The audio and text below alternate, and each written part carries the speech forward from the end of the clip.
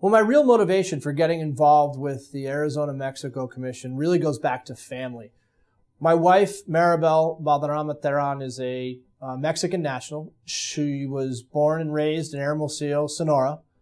And when I found out about the opportunity to get involved in an organization like the Arizona-Mexico Commission, an organization that's a semi-public private organization, that's goal is to promote the bond and strengths between Sonora, Mexico, and the state of Arizona, I jumped at the opportunity.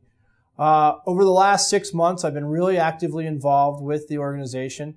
I had a really unique opportunity to go down to Hermosillo and participate in an event where the Arizona-Mexico Commission spoke with our Mexican counterparts about the real great business opportunities that exist in the state of Arizona right now.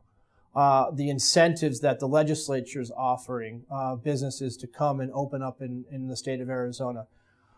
It was exciting to see the passion that Mexicans had for coming to Arizona. They had a lot of questions about, well, how do I form an LLC? Or how do I form a corporation? What are some of the tax implications that I need to be worried about? And these are all things that Jennings Strouss and Salmon can offer our clients coming from Mexico. I'm really excited about the opportunity to work with people from the state of Sonora and other parts of Mexico.